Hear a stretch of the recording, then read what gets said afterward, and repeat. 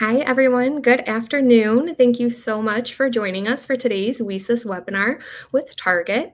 We have Katie and Susan with us today who are going to be leading our presentation.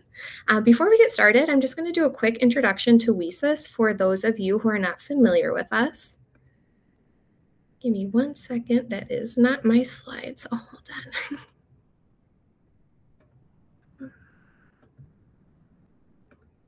on. Okay. Here we go. So WiCyS is a 501c3 nonprofit organization with a global reach dedicated to bringing together women in cybersecurity with a mission to recruit, retain, and advance women in cyber. We have over 9,800 members, 70 professional affiliates now, over 260 student chapters, and we're in 95 countries. We offer a variety of different initiatives to all of our members, some of those being our virtual and in-person career fair. We have our webinar series that we're hosting today. We have our Job Board Plus Plus, our Mentor-Mentee program, our amazing Target Cyber Defense Challenge program. If you haven't applied, it is open. I believe applications are still open, but that one's coming up. So thank you, Target team, for that one.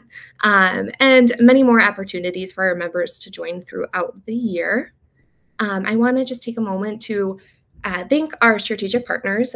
They make everything possible for us and all of these opportunities and skills development training programs for our members. Our Tier 1 partners are Akamai, Amazon, AT&T Cybersecurity, Bloomberg, Carnegie Mellon University Software Engineering Institute, Cisco, Ford, Google, Lockheed Martin, Microsoft, Optum, Sandia National Labs, and SentinelOne. Just a reminder to ask questions today, please, during the webinar, you have a little chat feature available where you can drop your questions in. We will get to the questions at the end. So you can ask them as they come up, and we'll just spend about the last 10-15 minutes answering those questions today. And if you haven't already done so, subscribe to the WiCyS newsletter to stay up to date on all of our upcoming programs and initiatives. With that, I'm going to turn it over to the Target team to introduce themselves and get us started today. All right. Thank you, Morgan. Hello, I am Katie Wolfram, the Senior Engineering Manager for the Product Security team at Target. I've been in this space for 8 years now, so really excited about today's topic. Hi, everyone. I'm Susan Witting. I'm a lead engineer on the product security team at Target. I've worked with Katie here for over 6 years, and I've also helped build and roll out many of the tools that our team owns as well. Now, I hope many of you on the call are Carly Rae Jepsen fans, but more so, I hope you're ready to learn about open source vulnerabilities and enjoy this talk as well. Now, this title here, inspired by our iconic Carly Rae Jepsen's hit song, Call Me Maybe, truly captures what we are experiencing in the open source security world today. Hey, I just scanned you, and this is crazy, but here are your vulns, so fix them maybe? From a developer perspective, I'm thinking, okay, where did all of these vulns come from? Why are there so many of them? How do I prioritize them? And what about all my other business priorities? And then from a leader perspective, or even just program perspective, teams today have to fix so many vulnerabilities. They have a huge pile of endpoint vulns, pen test findings, compliance findings. And now on top of that, we're going to add a whole lot of open source vulnerabilities. So we'll cover how we at Target have gone from having teams fix things maybe to having teams fix things mostly.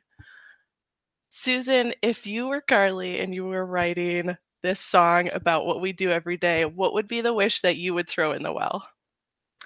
Well, I wish that I didn't have to spend so much time managing so many vulnerabilities. And I wish that our engineers would fix their vulnerabilities quickly and consistently all the time. However, to make either of these wishes reality, you have to take intentional planning in order to implement changing behavior and helping our engineers make sure that what they're doing every day is secure.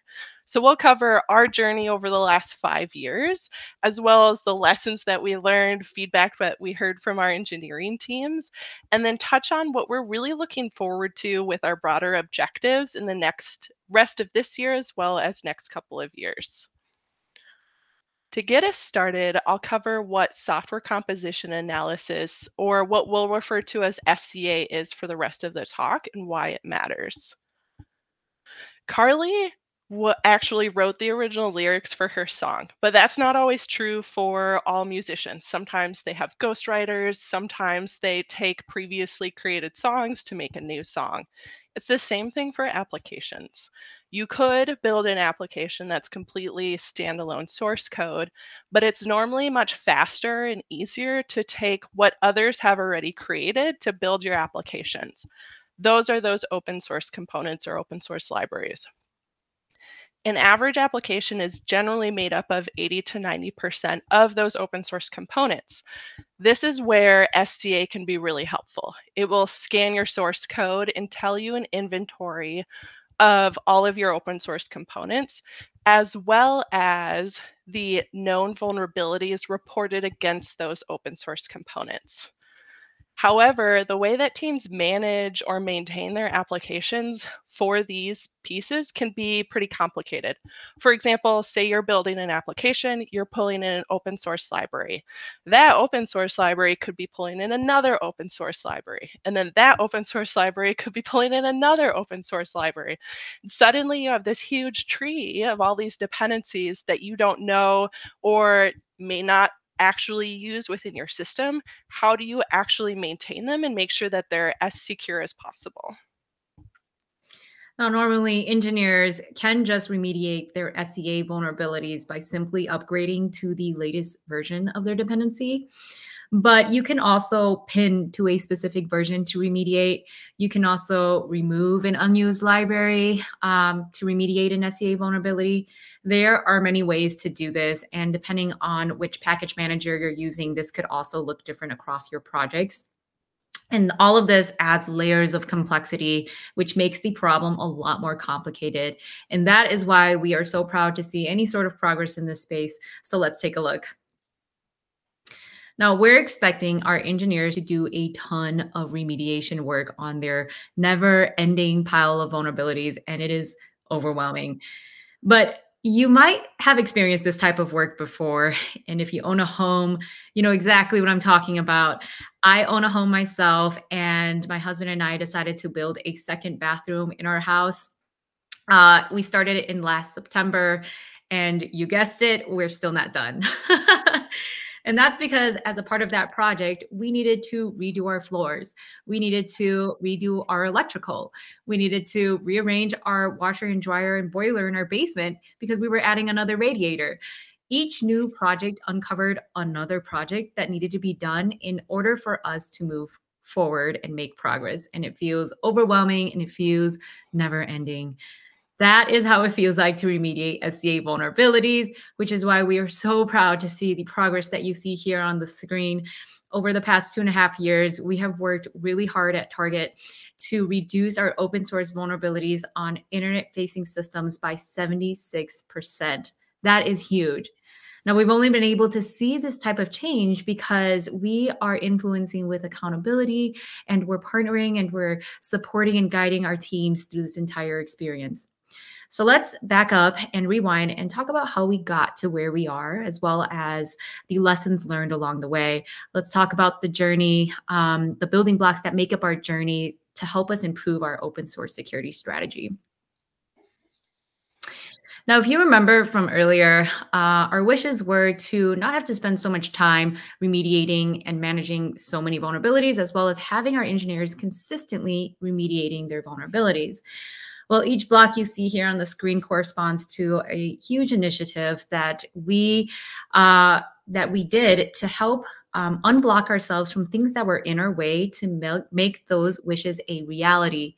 As Carly says in her lyrics, we weren't looking for any of this, but now they're all in our way and we've got to address it. Starting with the first blocker being Log4j. This really wasn't the beginning of our open source security strategy, but it really did help us stimulate us to move as fast as we did to get to where we are today. And then for our second block, we'll cover how we took away a manual component of onboarding to SCA scanning and automated it. And now that we onboarded everyone to SCA, we needed to make sure that teams were actually remediating their vulnerabilities, which is why we added it to our 2023 PI score, or product intelligence score, which is our internal health scoring application to help drive accountability for security actions. You'll learn a lot more about what product intelligence is in a little bit here. And then just over a year after the Log4j incident, we realized that we wanted to make sure that no one would accidentally deploy the known vulnerable version of Log4j in our environment. So we implemented a guardrail to break builds in this space. So we'll cover what we did for that. And then a year of SCA vulnerabilities being in the PI score, we discovered that we needed to change our algorithm as well as add in a new component that we found we needed along the way into our 2024 PI score as well. And then for the last block, it pretty much brings us to what we're currently working on, which is there's still too many things to fix. So we'll cover how we're starting to lean into automation for managing and merging updates to our open source dependencies and libraries within our environment. As Susan and I go through this journey, a couple of things that I want to highlight that you'll really hear from us are the fact that we are seeking out feedback from our engineering org. We uncovered things along the way because we heard from engineers that things weren't as easy as they could have been, or there was some confusion. And so we made a lot of the progress that we were able to because of the fact that we listened, heard, and pivoted and then implemented new things. So now that we are starting on our journey, I'll quickly go over the first block. If you didn't have the joy of remediating Log4j when this incident came out, essentially Log4j is a very common logging library used in Java applications around the world. There was a critical severity vulnerability that allowed remote code execution where you could gain access to credentials, extract data, infect applications with malicious code, all of these things that you don't want to happen to your system. But what made this unusual was that it had widespread media attention. So not only were our security teams paying attention to what was happening, but our engineering teams were following what was being talked about in the news. They knew exactly what was happening the same time we did, which is not something that you can say about all the other vulnerabilities that surround our applications today. This put our team in a unique position where we were able to move forward with some of our blocks that we talked about in the previous slide because our engineers knew about the value of open source security because of the widespread attention here. A couple of things that I want to highlight. The first one is we really utilized our security ninjas to help drive work here. You'll see us reference them in the rest of the talk, but this is our distributed security advocate program, where these security ninjas sit on our product teams. They do additional security training, and they're responsible for helping us in security understand the potential security risk of items in the applications that they work in day to day. They also help upskill their teams, but they're a great component of how we learn about what's working within our application security program and what's not working. We also wished that prior to this incident, we would have had a full inventory of all of our open source components used at Target that didn't require us to manually go and grab information. It was just available. So this brings us to our next block. If anyone manages any processes that are manual, you know that it's really difficult to get to 100% completion. We had a wish in security that our engineers would take 2 minutes, click a couple buttons in GitHub, onboard their repos to the SCA scanning tool. That's it, done, easy. But our engineers wish that they didn't have to do it at all. So obviously these wishes are in direct conflict. We realized that we needed to remove the manual component and just automate it. It sounds simple when we're talking about it, like, yeah, just automate it, it'll be easy. But it wasn't. It required engineering effort from our team. It was a process that, one, our team hadn't done before, so we didn't have something that we could copy. And two, it hadn't been done across Target, and so we had to build this from scratch. We also had two key considerations that we wanted to keep in mind while we were rolling this out. The first one was that we didn't want to impact performance. If we're going in and touching items in GitHub where thousands of our engineers are working throughout the whole day, if we implement something and accidentally cause breaking or blocking changes, that would be really impactful. The second aspect is thinking about how we're doing work in GitHub on behalf of our engineers and the balance of that line between getting things done and doing something on behalf of another role within our environment.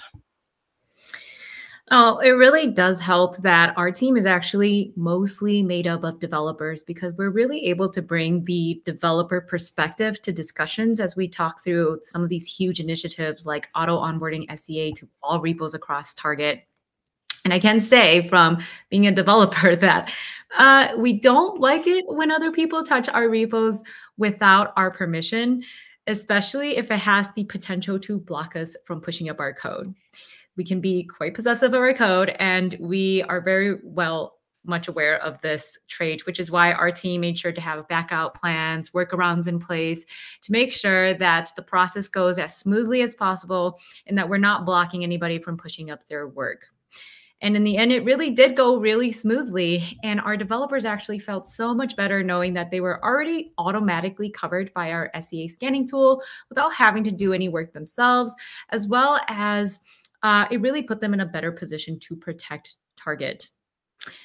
Now, despite being so thoughtful about this process, there was one thing that we didn't anticipate, and that was the discovery that almost every developer owned tons of stale and not actively deployed repos, causing a huge bloating in our inventory. Now, I'm not a hoarder, but the same way that we keep a million tabs open because that one article might be useful one day, well, we also keep our POC projects and our hackathon projects from years ago, 5-10 years ago, because it might be useful one day. You never know. Except that in this case, from the product security, again, I mentioned it helps that we're a team of developers because we really do know these repos are likely never getting touched again, which is why we quickly partnered with our GitHub team at Target to spin up a process that will automatically archive and delete these stale and unused repos, which greatly reduced our footprint of security coverage as well as infrastructure support that was needed for them. And as a part of that cleanup effort, we needed to make sure that we were reflecting that inventory in our SEA inventory because we're looking at this data in case security incidents come through. And it's important that we're looking at the most accurate and up-to-date information and not having to look through all of that bloating of the inventory that was there before. So now that we've automatically onboarded everyone, we've got an inventory of all of our open source components at Target. We also know how many vulnerabilities that we have to fix against those open source components. And there's a lot.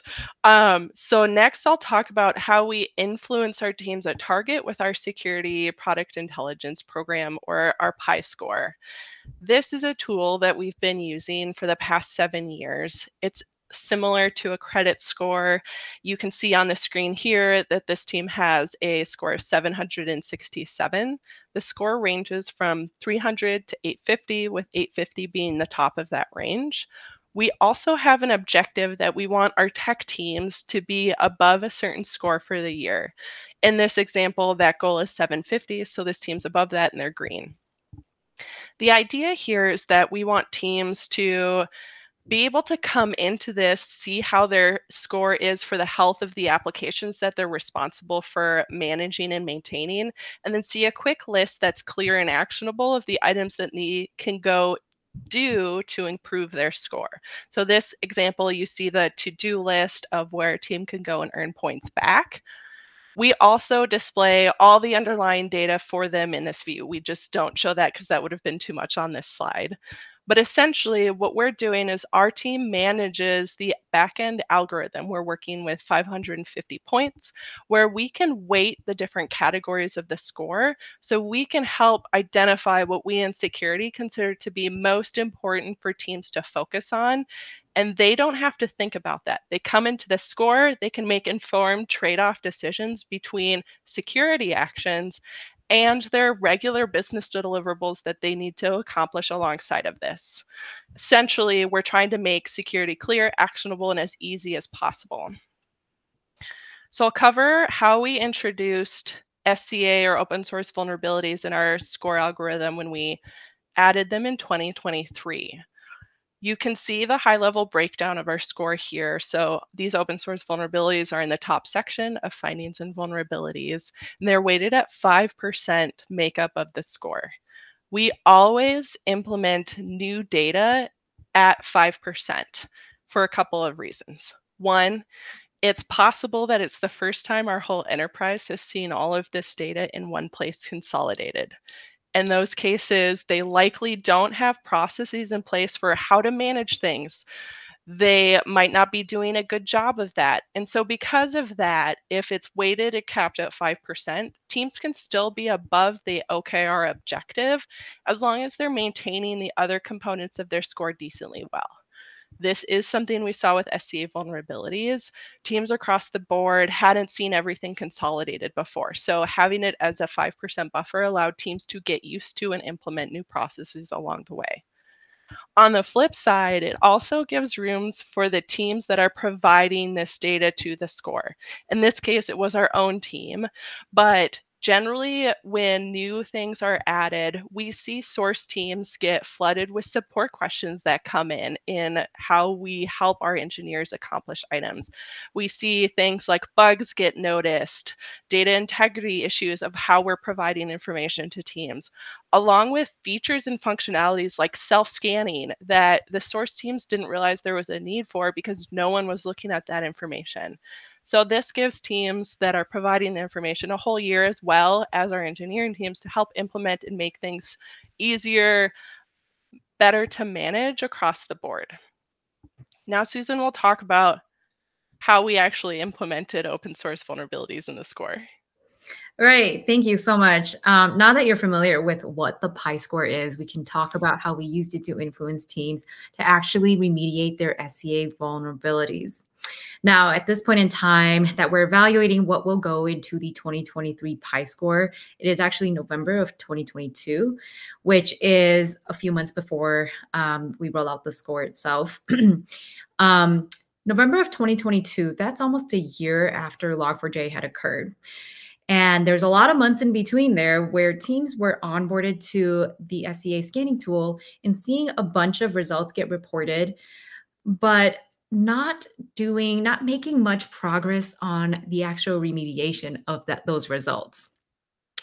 And this is understandable because, first of all, the information is very overwhelming. There's a ton of vulnerabilities that teams are going to have to start managing now. But really, it's what Carly says in her lyrics here. All the other business priorities try to chase me. How do teams know where to prioritize SCA remediation alongside their business priorities and alongside all of their other security action items? This is why we decided to add SCA remediation into the 2023 PyScore to help drive that accountability for that work, as well as helping teams prioritize. Now, of course, we didn't just throw all of the vulnerabilities into the PyScore and hope that teams figure it out. We were very thoughtful about it. And since we had months of data to work with, we knew that there were a lot to work with. And so we made sure to really focus on high and critical severity vulnerabilities, as well as giving team a defined SLA to help teams have a timeline to work with. We also provided lots of guidance, documentation, as well as video tutorials on what SCA was, as well as the importance of it. Because if teams were focused on their other business priorities, they may not have been paying attention. And like Katie mentioned, this may be the first time that they're really seeing this data come through. And so making sure that the proper education was in place for teams to understand what it was, the importance of remediating SCA vulnerabilities, as well as how to do it. I mentioned before, there's a lot of different ways to remediate SCA vulnerabilities, and this looks different across package managers, which caused a lot of confusion. So making sure that we had the proper guidance and support for that was crucial for the success of SCA vulnerabilities in the PI score. All right, now that we've got teams starting to fix things, it's been a year and a few months since the Log4j incident I talked about. We realized that we didn't want to be in a place where teams would accidentally redeploy vulnerable versions of Log4j in our environment because it was potentially easy to miss. It's, again, very commonly used. So we wanted to implement a guardrail that would break builds of applications that tried to do this with the vulnerable version. Historically, our team has avoided breaking or blocking builds, and so we wanted to be really thoughtful of how we did this, including things like letting potential teams know that they could be impacted by this well in advance. We had our team process set up so if business incidents were created, we could be pulled into those to help manage and support teams fixing things.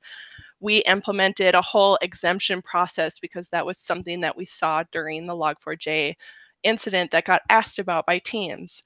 If you had told me that at the end of rolling this out, we caused 0 business incidents and no one requested an exemption, I honestly would not have believed you. Our lesson here was really we could have moved much faster in implementing these guardrails than what we were initially comfortable with.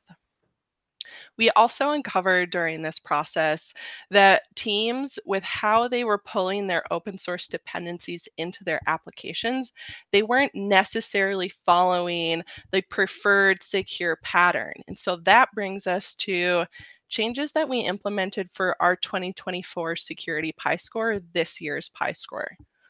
Like I mentioned about the location, this is important when you're building an application, you're pulling in your open source dependencies. If you're pulling them from an external registry like NPM or Maven Central, these locations are seeing increasing attacks from threat actors. It's relatively easy to get access and cause things like dependency confusion or infect common packages with malicious code. And so the ideal pattern is teams are pulling their dependencies from an internal registry like Artifactory, for example, where we can add additional security layers of protection against those threats that are happening to the public or external registries. This made it a really good fit for the PI score because we were able to gather that metadata and then tell if teams were doing the insecure pattern, have them fix it, and then they get the points back. For the second bullet here for the SCA exemption process, this actually came out of the 2023 PI score. One of the things that we uncovered along the way we needed. When security handed teams with, here are your vulns, so fix them maybe, engineers do really want to fix the vulns. They want to do the right secure thing. But for some of these vulnerabilities, we realized that we're not actually using the vulnerable part of a library. So maybe we shouldn't be held accountable to remediate those vulnerabilities because they're not exploitable. So from a product security perspective, we listened, we heard, and we decided that for vulnerabilities that were widespread, but that weren't exploitable, like teams were mostly, based on our analysis, not using it in an exploitable, in a vulnerable way. They're not using the library in a vulnerable way, that we would exempt that from the 2024 PI score to help reduce the number of vulnerabilities that team really had to look at and reduce that noise for them to help them really focus on the more important vulnerabilities, which are the ones that are going to be exploitable. For the last point here, we needed to make some changes to the way that we scored SCA vulnerabilities. The way that we were doing it in 2023 was actually causing teams to lose points, even though they were consistently remediating their vulnerability. And I'll show you exactly what this looked like in the next slide here. But we wanted to make sure that we were rewarding teams for the right behavior. So we went ahead and we made that change. Now, these bullets here, they're really an example of the beauty of the Pi score. We're able to really seek and share user feedback with our engineers. We're conducting user interviews. We're following up with folks who've complained in our support channels and listening to what works, what doesn't work, and implementing what makes the most sense. What we put in the Pi score is not set in stone. We listen to what works, and we actually make sure that it makes sense for engineers to help really ensure that they want to continue to do the right secure thing because it actually makes sense.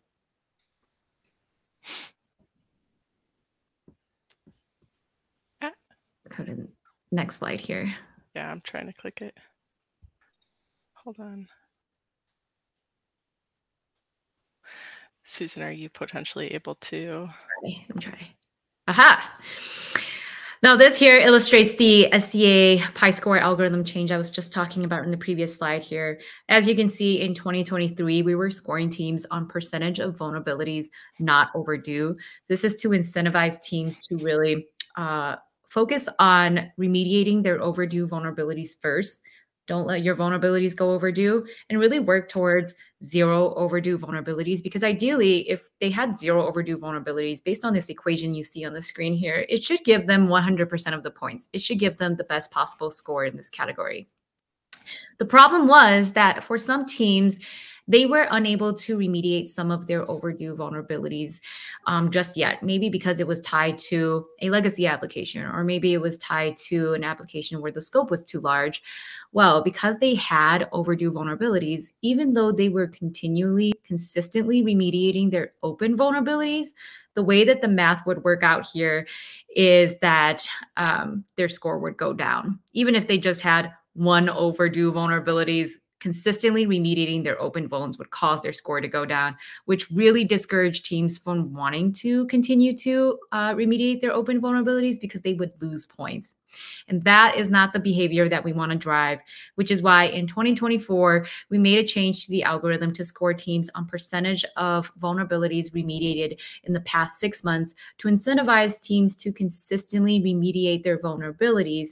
And with this score change, we saw that most teams' SCA Pi score actually increased, which meant that we were actually that teams are actually starting to consistently remediate their vulns. And this is the behavior we want to drive, and this is the behavior we want to reward. Now, with that algorithm change, as well as a whole year of SCA vulnerabilities being in the Pi score, we felt that it was safe to increase the percentage allocation here from 5% up to 10%. You can see here in the red.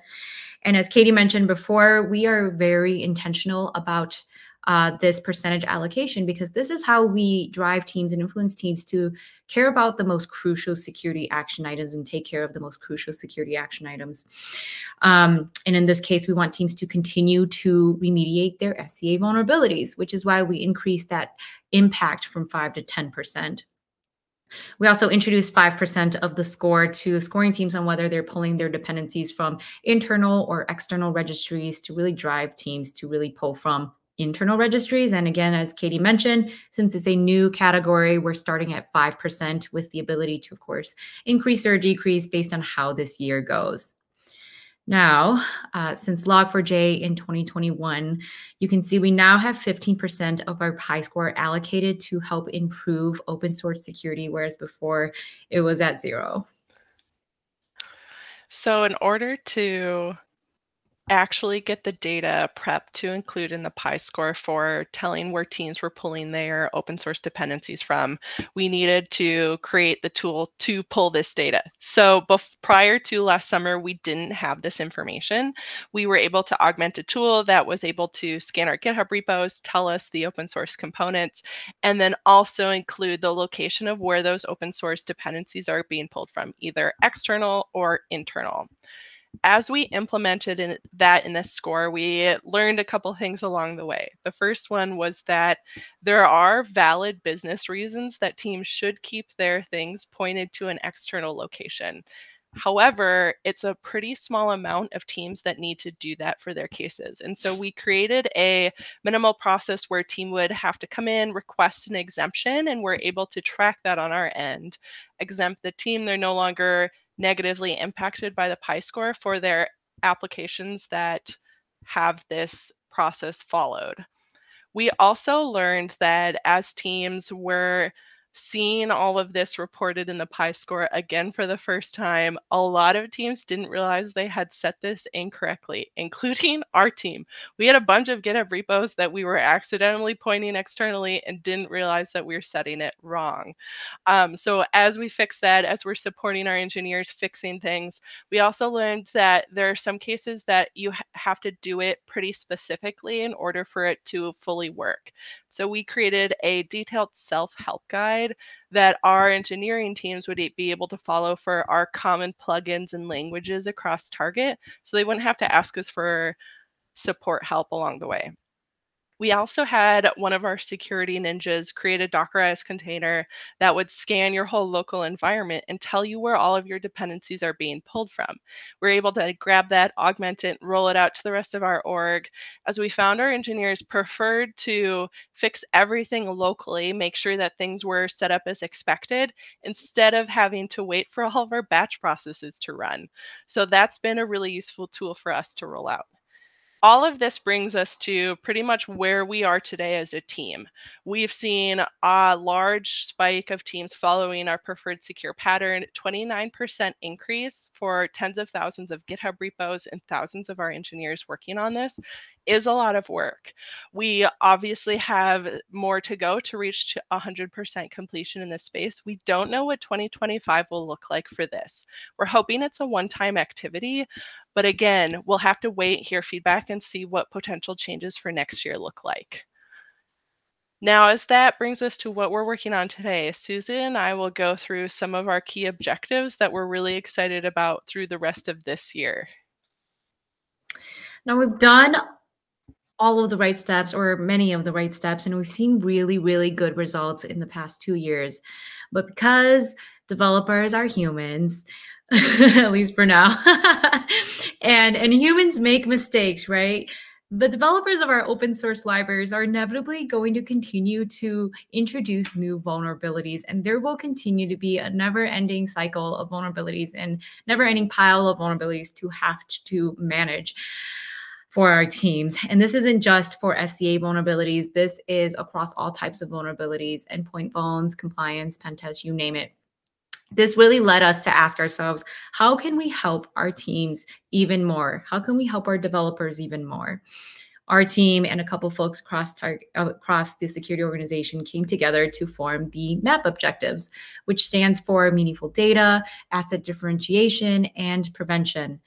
The goal for meaningful data is sort of self-explanatory here. We want to provide the most meaningful data to our teams to help them focus on what is really important. Now, for SCA, this could mean only presenting vulnerabilities that are exploitable. If you remember my concern from earlier, I don't want to have to remediate vulnerabilities where my library is not actually being used in a vulnerable way. Well, this will be addressed by reachability in dependencies, the ability to automatically detect whether your application is using the vulnerable part of a library or not, and only presenting the vulnerabilities where your application is actually using that library in a vulnerable way and that it's actually an exploitable vulnerability.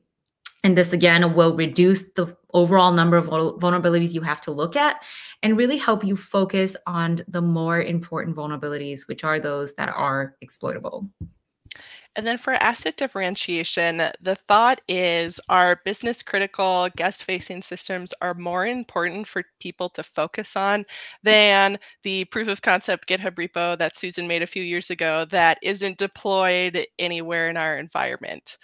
However, to do this, you need to have a pretty robust source of truth of all of the information from a GitHub repo to its deployed asset and underlying infrastructure. We at Target aren't quite there yet, but we're working with a couple working groups to try to piece what we can together with the ideal goal of helping change severity, potentially pull things in or out of what we display in Pi scores to make sure what teams are focusing on is really the most important piece for them. For prevention, there's two things we're really interested in. One is continuing to implement guardrails for known malicious open source libraries, similar to what we did for the Log4j vulnerable version. The other piece of it is what Susan will go into a little bit more depth on shortly, but we still have too much work to do. How can we continue to lean into automation of management of our open source dependencies and reduce what is trivial to update and instead have people, when they do have to do something manual, focus on the most important, critical, or breaking changes? Now, for the last wish that we throw into the well today, is that by this time next year, Target has a lot of repos, or a good chunk of Target repos are configured for auto merging of SEA fixes and dependencies. The idea here is that if your application has really good testing and test coverage, that you should be able to automatically upgrade your dependencies for minor and patch versions without breaking the functionality of your application, and automatically keep your dependencies up to date. And the more up to date your dependencies are, the easier and the faster it will be for you to upgrade to the latest version in case something like Log4j happens again. Now, this will take a lot of effort upfront to first improve all of your testing across your repos, as well as learn how to configure your repo for auto merging. But ideally, once all of that work is done, it should free up a ton of time that you were spending manually managing those vulnerabilities and dependencies yourself. There are some concerns with this, as you can imagine. As a developer, I'm scared that even though I have the best testing and test coverage in place, that for some of these dependencies, it can't be automatically upgraded without causing any breaking changes. So this is why we're working with our SEA tool to make sure that we're recommending high confidence versions, as well as partnering with our security ninjas and our engineers across the organization to really smooth out those kinks and make sure that this goes as smoothly as possible. We're also providing lots of guidance and deep dives in this space, since it's a fairly involved process, and fully skilling up our own team members as well to be able to fully support other teams as they go through this process. We're, of course, going to be providing visibility through metrics and community engagement. But since this is such a new process, we're not quite sure what the success metrics will look like yet, just because maybe for like legacy applications, we may not see any benefit. But the consensus continues to be that there are just too many things to have to manually manage. It just doesn't scale to have to manually manage all of your vulnerabilities in all of the repos that you may own all of the time. Automation is the way to go. So, as Susan and I wrap up our presentation today, we've got 3 key takeaways that we would think is most important for you to leave here with. For the first takeaway here, we've only been able to get to where we are because we are seeking and sharing user feedback. We're partnering with our engineering teams, and we're seeing them more engaged than ever, sometimes even a little bit more engaged than we would like, but we love it. And we've been really able to see really good security outcomes from this approach. For the second takeaway, I just mentioned the importance of automation. There's just too much to have to manually manage, whether that be in security or business. And putting that work up front to automate will really make your organization move much faster. And the last piece for thoughtfully prioritizing is really around how can you curate data for your teams. Carly drops a single before she has an album to get her fans excited. We all generally probably listen to music that's curated for us, whether it's a radio station, a playlist. I'm guessing most of you don't go out and listen to every single new album that comes out because we don't have the time or interest in all the cases. This is the same thing with all of the security that we need to do in our day-to-day. How can you think about curating and prioritizing information for your engineering team so that will be useful for not only them, but also for your team trying to drive change and implement security across your organization? That is all that Susan and I have for our presentation today. We hope that as you leave and you think about open source security, you've got a catchy song that's stuck in your head. I know we will for a long time.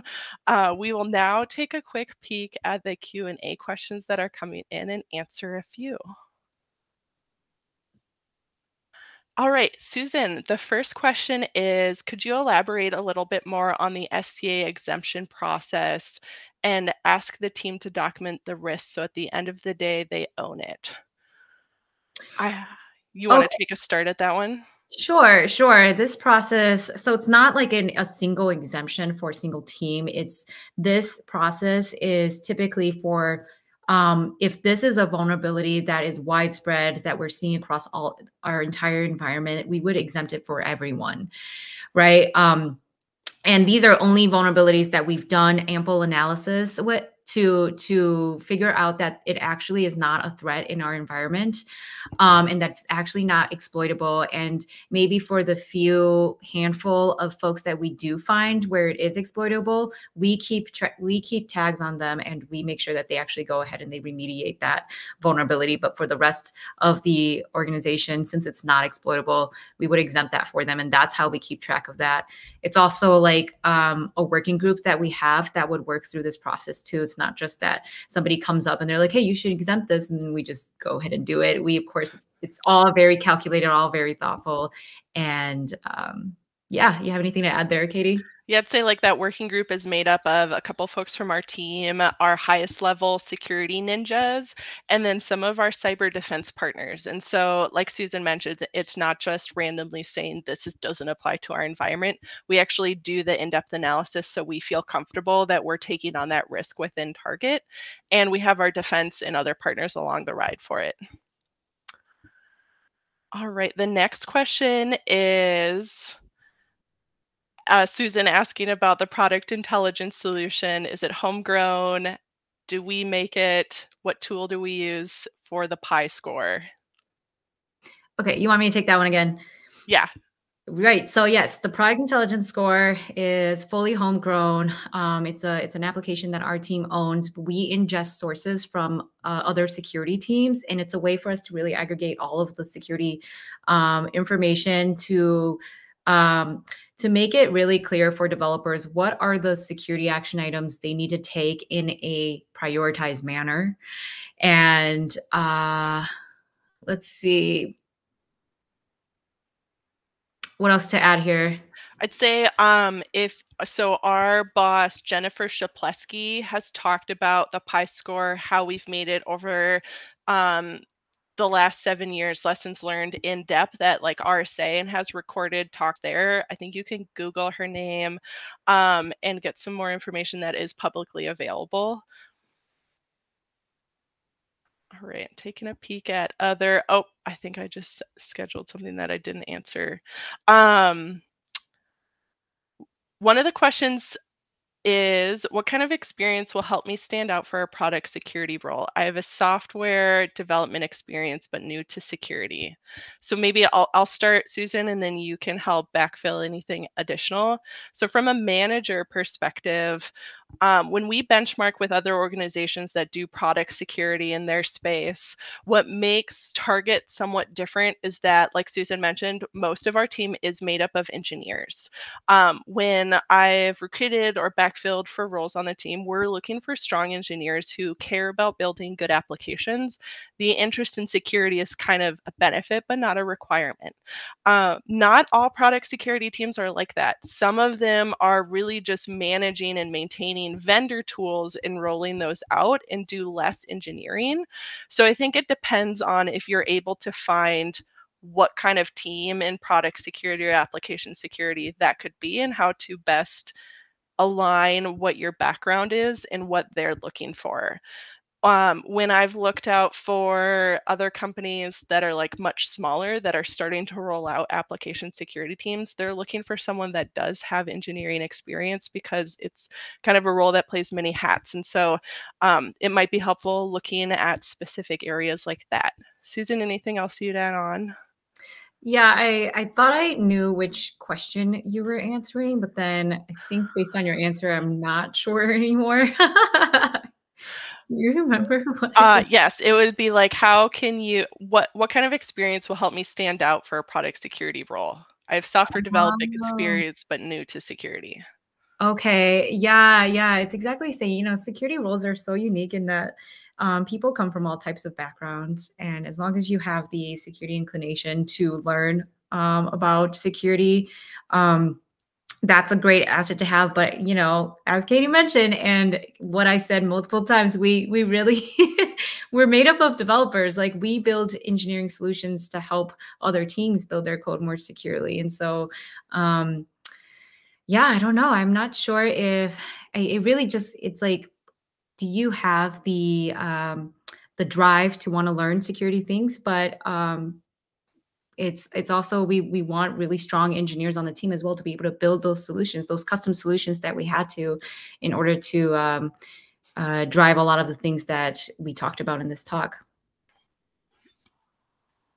All right, there's a few more questions asking about what tools we use for SCA. That's not something that we can publicly disclose, but there's a lot of vendors, if you just Google software composition analysis, out there with some detailed information of what could be best for your enterprise or organization, ranging from like new startups to people or companies that have been in the industry for a while. The space moves pretty fast. So like a lot of new things are coming out, which is kind of exciting about being in this area. Trying to see what's next. All right. Okay, Susan, one of the questions is, how do you validate vulnerabilities that you advise to validate vulnerabilities out, or like applicability outside of advisory? So like how does it apply to the environment? How do we validate potentially that they're fixed? Oh, okay. So we provide at Target with our SCA scanning tool, we provide a local CLI that teams can download. And then once they fix the vulnerability, they will initiate the CLI scan, which will do a local scan on your repo to make sure that the vulnerability no longer pops up.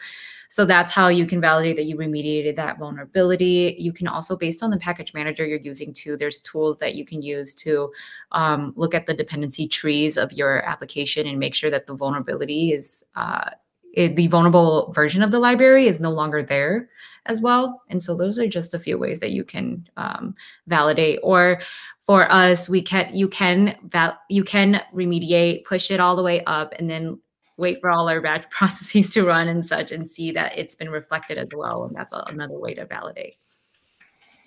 All right. One of the other questions, Susan, I'm wondering if you can take is, what is the best way to gather feedback from development teams outside of using security ninjas?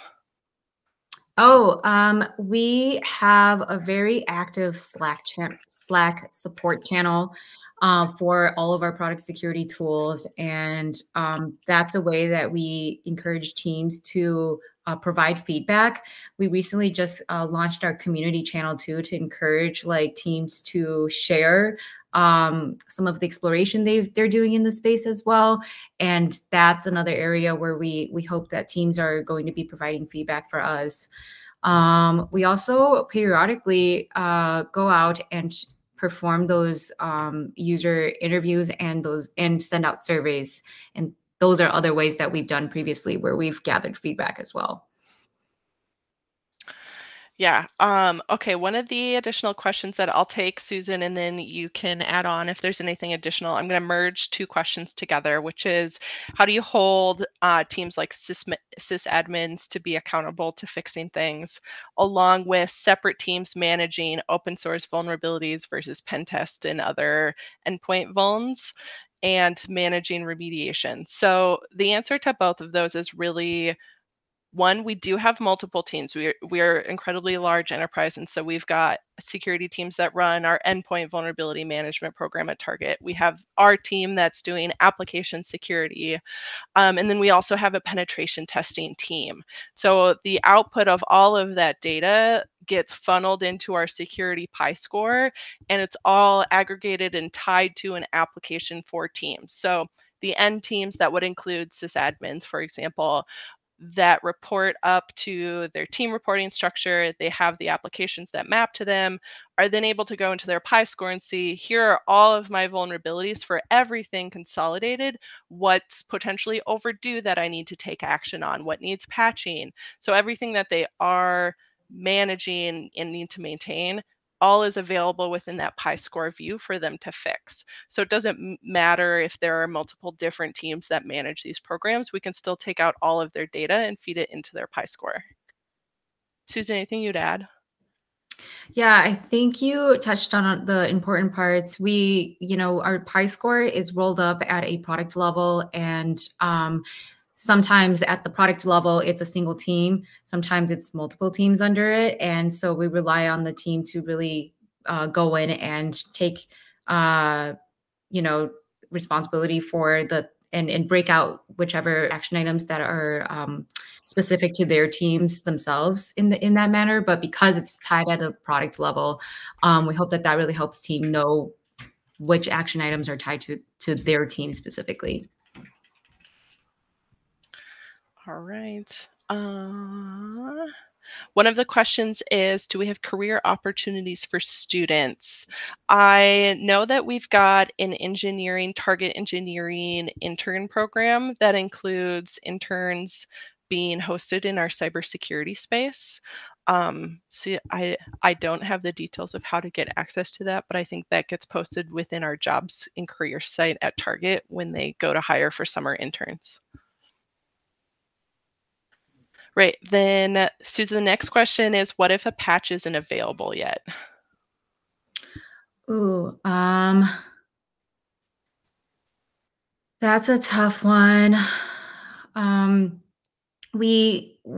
First of all, what I'd like to say is, like, for some of the items, if it's for any reason your team can't remediate a certain vulnerability, and this is for like valid reasons, like maybe there are things that are blocking you from doing the security action that needs to be done.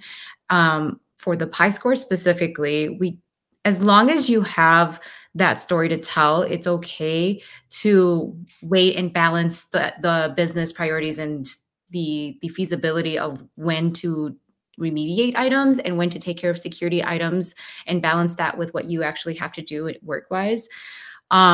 So if a patch isn't available yet, then we empower our teams to make the decision whether it's okay for them to either move forward and risk accept that pretty much, or if they want to remediate it, you can look at other libraries that don't have vulnerabilities, instead of using the ones that doesn't have an unpatched version, that doesn't have a patch version.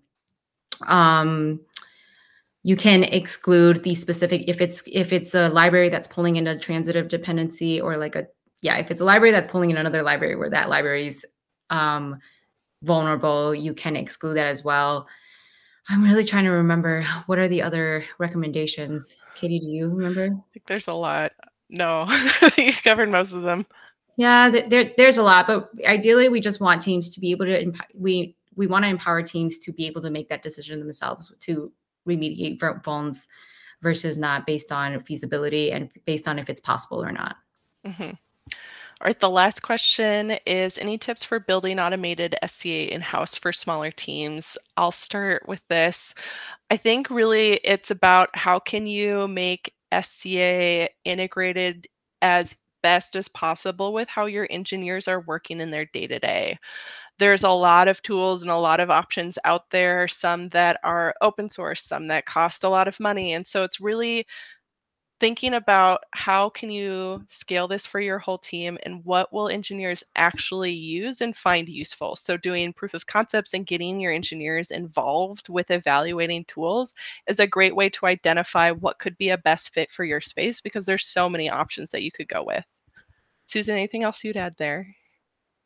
Yeah, I would say there are some open source tools out there, and I would encourage exploring those first before building it yourself, because it's very complicated based on the different package managers, the different languages. You're going to need to really fully be able to do analysis on the different types of dependency trees, and so yeah, it's complicated. So I would encourage using tools that already exist.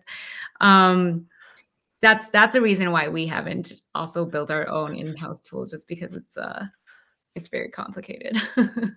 Yes. All right, that's all that we have time for today. Thank you so much for joining our talk. Susan and I really appreciated it.